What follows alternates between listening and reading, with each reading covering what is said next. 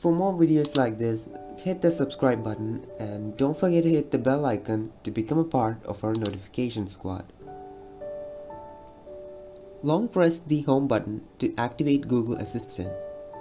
You'll see a blue button on the right side, tap on it.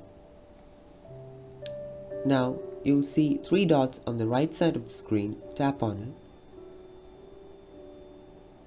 Now select Settings. In Settings, you'll see an option named Preference. Click on it. Now you can see Assistant Voice option. Click on it and you'll see the list of 8 voices. Hi, I'm your Google Assistant, here to help you throughout your day. And now you can choose from different voices for me to speak with.